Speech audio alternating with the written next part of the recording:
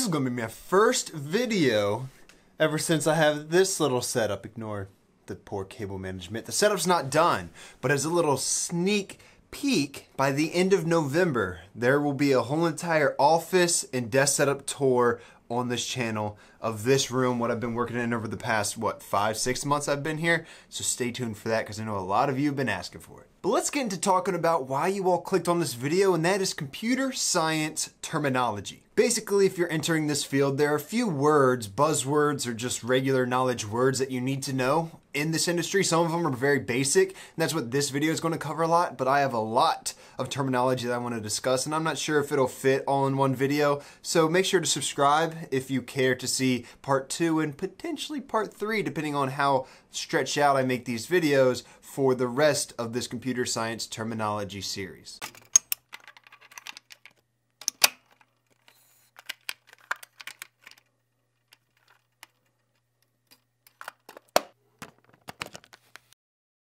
I think it's only appropriate for the first term to be computer science. What is computer science? Computer science is a science that deals with theories and methods in processing information on a digital computer. It is also the design of computer hardware and software and the applications of a computer. Or in layman's terms, is the study of the principles and use of computers.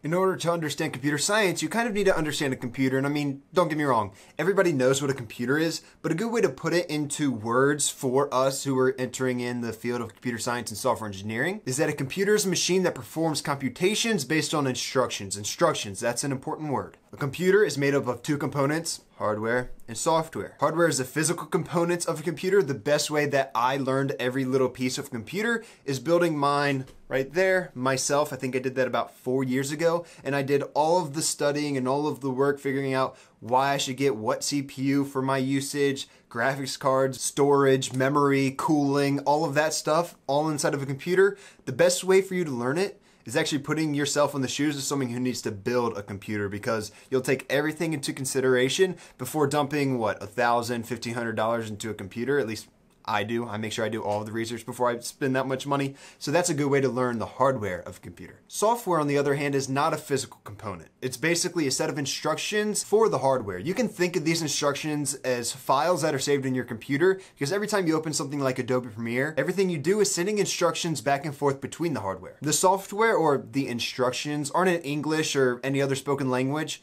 It is a programming language. The language that is used for different types of software varies, but that's essentially how we are able to set instructions for the software to present and to do what we need it to do. Or basically, just to sum all that up, hardware is something that you can physically touch, and software is the instructions for the hardware. Since we're on the topic of software, let's talk about program. With a lot of misconceptions, a lot of different words that really kind of mean the same thing. That is, program is basically a piece of software, or you can think of it as an application. It is a file saved on your computer, written in a programming language, filled with instructions to tell your hardware what to do. In our world, we don't call instructions instructions, we call instructions code. Code is a bunch of words, and well, basically this. This is code, and this is written using a programming language. So you can think of code as the instructions. Programming language is what you write the instructions with, and everything combined is a software application or a program. The first thing they'll teach you in any computer science degree is computer hardware. That's why I emphasize understanding all of the components within a computer,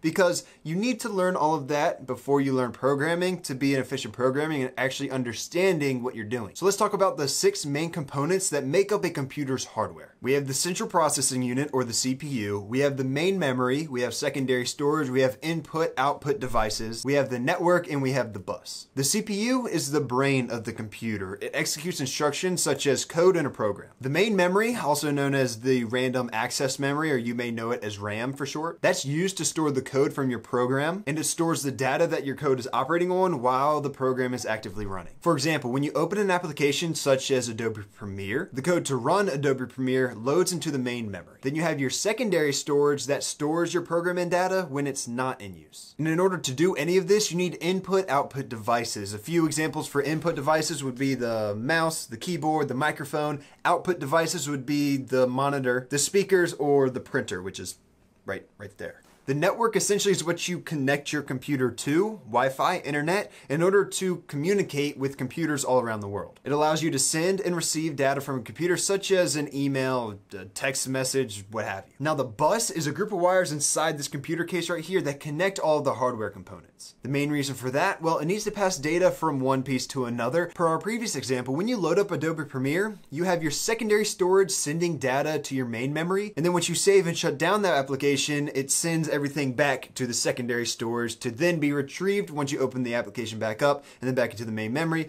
and then so on and so forth. And on to synonyms. We kind of addressed this previously when we were talking about code and instructions and whatnot, and a lot of these groupings that we're going to talk about here, the groups of synonyms, can vary slightly depending on how they're used, but for just like a basic level of knowledge, it's essentially synonyms. You have code, which are computer instructions. You have computer instructions, which is software. You have software, which is a program, also known as an app or application. And now, although I consider code as what you would open in a text editor, you see the entire programming language, and that programming language is what you call the code. That would be the nitty-gritty of an application, and the application would be essentially the packaged product, basically what the consumer would see. But you can see how they can be used synonymously. And then you'll hear the terms like coding, programming, software development, software engineering, or coder, programmer, software developer, web developer, software engineer. You'll hear those types of terms be interchanged a lot, and to everyone on the outside world, those mean the same exact thing. On the inside world, depending on what your company does and what you're called, can mean different things. For example, when you're called a software engineer, generally you work with Java, C++,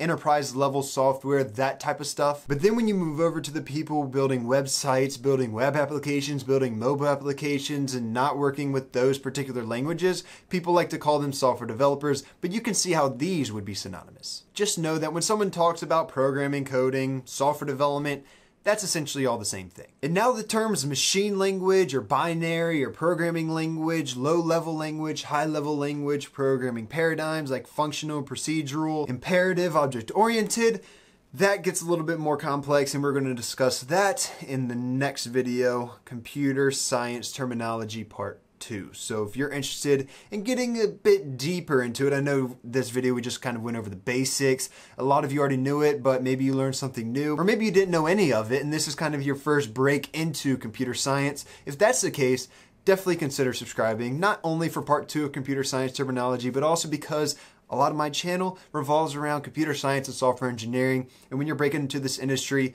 consider me as a friend that's here to help. Until next time, guys, have a good one. Peace. I appreciate your time.